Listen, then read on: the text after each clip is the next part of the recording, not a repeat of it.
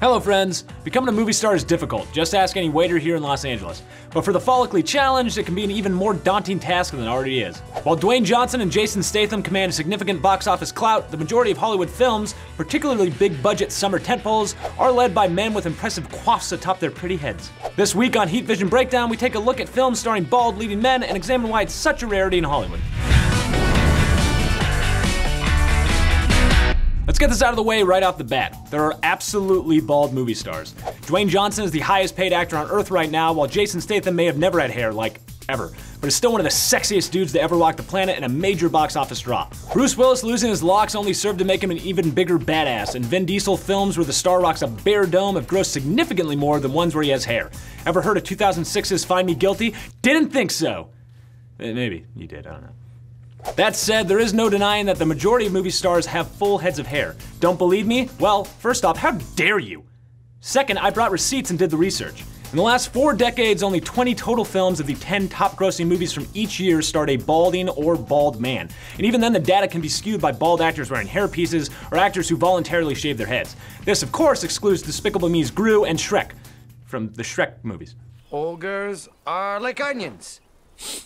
The Rock and Statham obviously buck this trend, as both are bona fide, proven movie stars, so it's not much of a gamble to team them up in their own spin-off film from a franchise that has been making bank with a bald leading man already for nearly 2 decades. Still, it is rare to have a project with 2 bald dudes as the leads.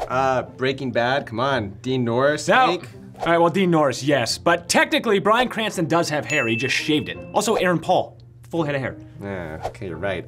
Dude, Glass, so many bald dudes in that movie. All right. Yeah, kinda, except James McAvoy isn't bald, he just shaved his head. And Sam Jackson, who is bald, is wearing a wig. So you're right and I'm wrong? I gotta quit. Actually, let's talk about Sam Jackson a bit. He's the highest grossing actor of all time, having appeared in over 100 films, many of which were installments in incredibly popular franchises. Honestly, when you're part of the MCU and Star Wars, the numbers kinda start to pile up. Over the years, Jackson has appeared on screen with pretty much every do imaginable, from a full head of hair, to a receding look, to a full-blown shaved head. Oddly enough, in 1995, he starred in Die Hard with a Vengeance, alongside fellow balding actor Bruce Willis. The receding hairlines of both stars in the film did nothing to slow it down, as it's the second highest grossing film in the series worldwide, only trailing behind 2007's Live Free or Die Hard, the one with Justin Long. I don't get it either. Thank you, Dolores. Willis is no slouch himself. One of the most recognizable faces in the world, Bruce really got his start on the 1980s sitcom Moonlighting. While he certainly had hair during the run of the show, he was already showing signs of male pattern baldness at the time. Director John McTiernan didn't mind at all, and neither did audiences, as Willis turned in a star-making performance in 1988's Die Hard and never looked back. He's been a movie star ever since, hairline be damned.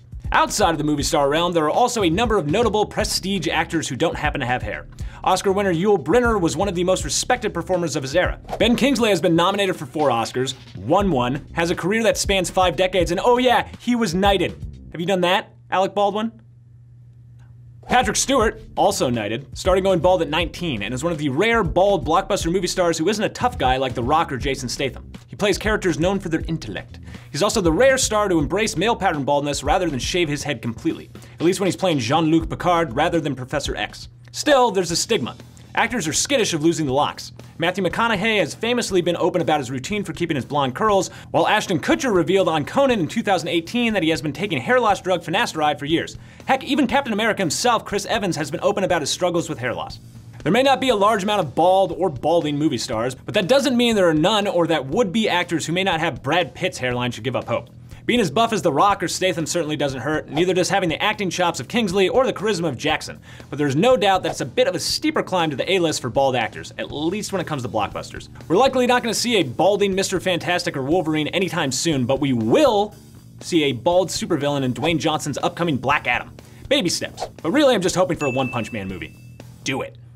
So what do you guys think? Did I leave out any bald actors that you'd like to talk about? Let us know in the comments right down there. Don't forget to subscribe and join us here every Friday morning for new episodes of Heat Vision Breakdown. Did Jason Statham ever have hair?